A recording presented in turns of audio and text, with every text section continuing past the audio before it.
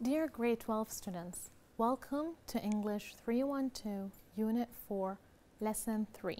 This time, describing a process. Before I start, as usual, I would like to remind you to please use your textbook, notebook, or a paper, have your pen or pencil along, and bring your dictionary because you might need to refer to it, and have yourselves comfortably seated. With that, let's proceed further. The objectives: by the end of this lesson, you should have identified the layout and structure of a process paragraph, located specific information related to describing a process, written a process paragraph. Now, when someone tells you, I need you to describe me a process, or I want you to tell me how to do a certain thing. For example, there is this certain food that I like, please do tell me how to do it. What are you going to do? What are the things that you're going to take into consideration to help me come out with the production of this food? Take a minute and think. How will you write someone to come up with something, with a result of something? So for instance, let's say, I like pasta and I want you to help me cook pasta. What are the things that you're going to tell me to do in order to cook a pasta? Think and note them down.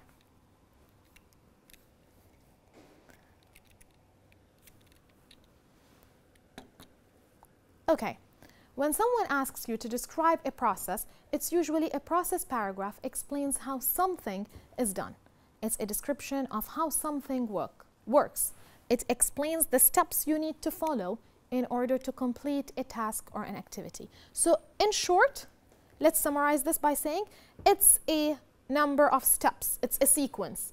So you're telling me number 1 do so, number 2 do so, number 3 do so in order to come up with the final outcome. That's why we use linkers or connectors. First, second, third, next, then, after that, now, at this point, finally, at last, the last step, while, when, until, and so on. These are called linkers or connectors. Usually, while describing a process, we refer to them. Okay, now what I want you to do is read the following science experiment. First read it, and after you read it, we'll go step by step. Let's start with reading. I'll give you 2 minutes.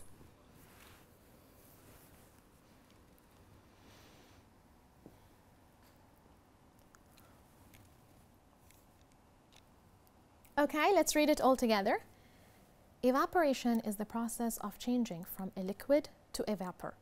A simple experiment can be done to learn more about how evaporation works. First, collect the necessary supplies to complete the experiment. 1 sheet of black construction paper, a small paintbrush, a small cup of water, and a watch with a second hand. Next, place the paper on a dry flat surface in the sheet. Then wet the paintbrush in the water and dab a drop of water onto the black paper. After wetting the paper, begin timing how long it takes for the water to steam to dry up or evaporate.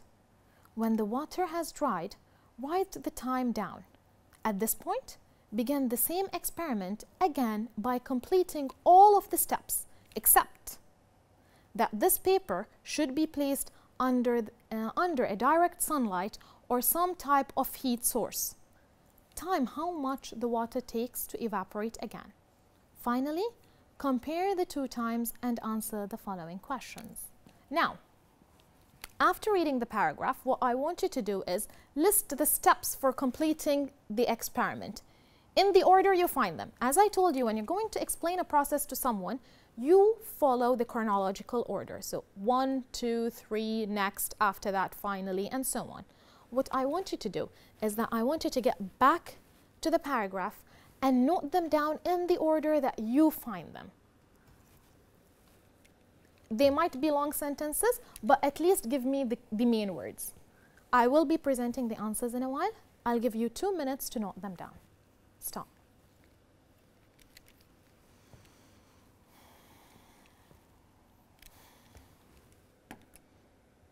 This is an example just to help you. So first, Why did I choose this? Because it says first. I kept it. What about the rest?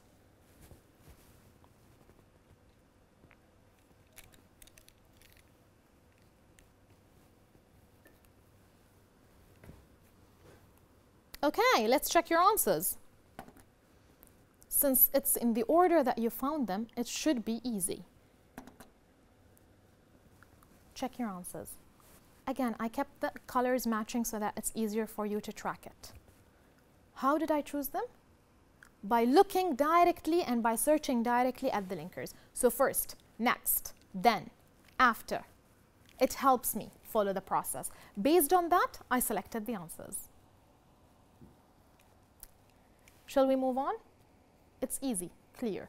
When you want to follow a certain process, look at the keywords, the linkers.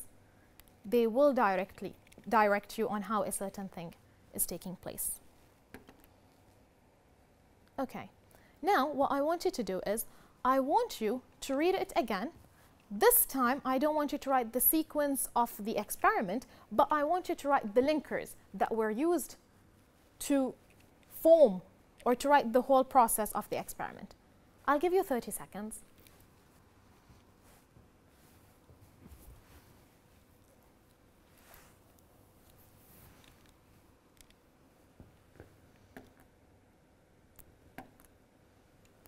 Example. Let's check your answers.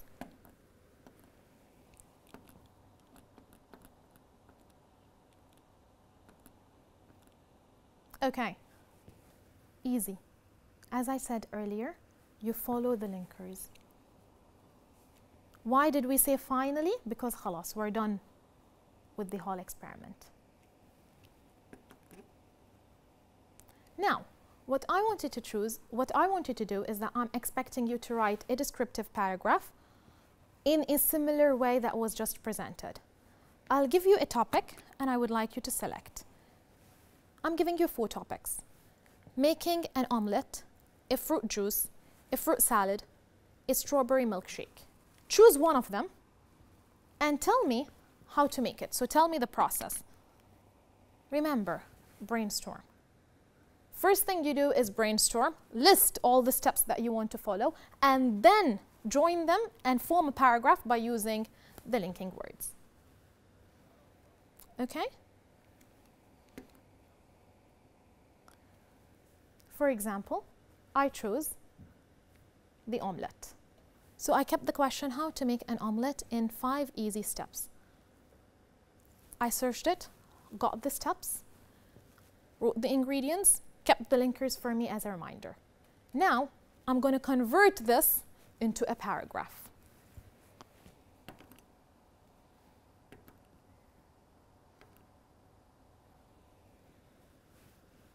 I used the linkers.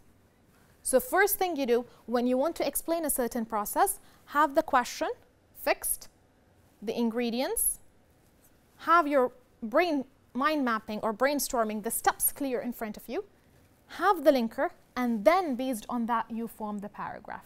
This way it's easier for you to track it. Let me go back so that you can see the difference. Yeah. Steps, ingredients, linkers, kept all in front of you, then you wrote the paragraph. Read the paragraph. I'll give you 2 minutes to read it.